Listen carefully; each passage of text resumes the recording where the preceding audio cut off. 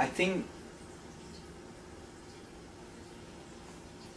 why people sometimes feel scared or apprehensive about Gurdjieff movements is because they're very confrontative. You see yourself very easily.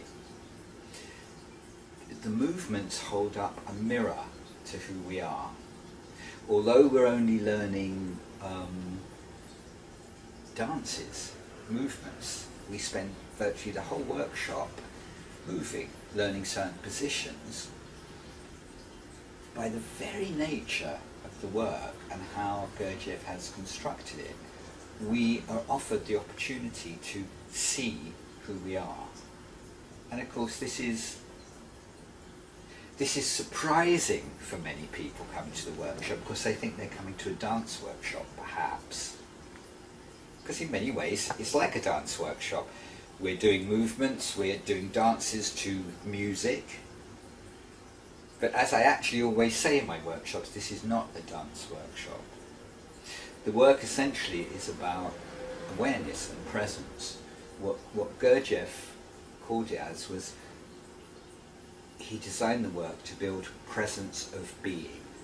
Just the art, the skill, the knack of being a little bit more present, a little bit more aware of the present moment.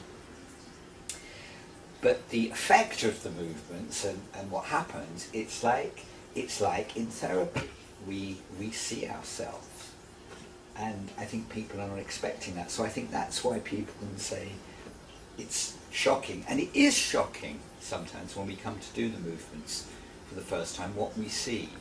And we see very clearly through the mirror of the movements, because the movements are what I would call very pared back.